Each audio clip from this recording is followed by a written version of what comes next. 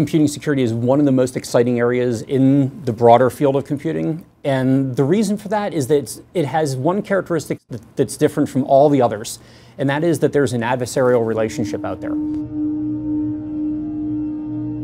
There are just bad people out there. The kind of folks that are out there that are willing to take your retirement, that they're willing to drain your bank accounts, and as long as they profit, they don't care. And one of the challenges I have with students is shaking that innocence. And it's not fun, but they have to understand that this isn't a game of Call of Duty where we're going to meet up at the local bar for a drink and high five afterwards. This isn't a game. I had a friend that said he was preparing for this thing called the Collegiate Cyber Defense Competition, CCDC.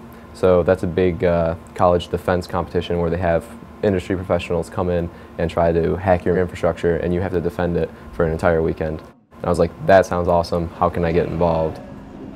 The students, when they come into the competition, they're given essentially a system of computers and servers and that represent a real-world business.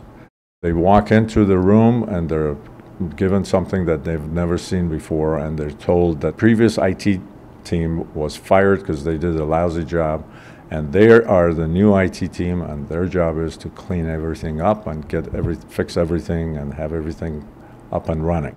Meanwhile, while these guys are trying to learn about this new system that they've inherited, there is this red team.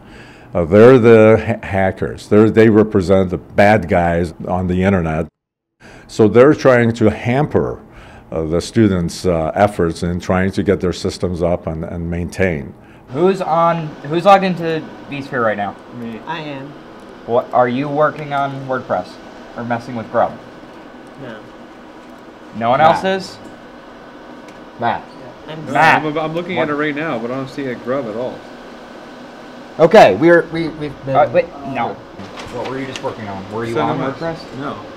So I was compromised. The main purpose of this competition is really to produce the next generation of cybersecurity professionals. We are in desperate shortage for them, and this competition's main focus is to create the next generation of cybersecurity professionals who can defend against breaches that we hear about every day. After just 9 hours of just constant competition and just bombardment and really stressful and impactful situations, this is where we kind of get to wind down, kind of meet some of the other competitors, so people from other schools, and there's also a bunch of the sponsors and other industry professionals here that could kind of talk us through, offer us job opportunities, and just offer us advice in general. A lot of companies will want to find out where's the best place to pull talent, and so right here, this competition example of a situation where you have a lot of problems thrown at you at the same time. And so a lot of companies will say, oh, where can we find battle-hardened students? So they come here, and there's a lot of recruiters here. You can talk to all of them. Your name? I'm Tyler. Nice Tyler, how are you? I'm well, how are you? I'm doing fantastic. What would be your ideal career?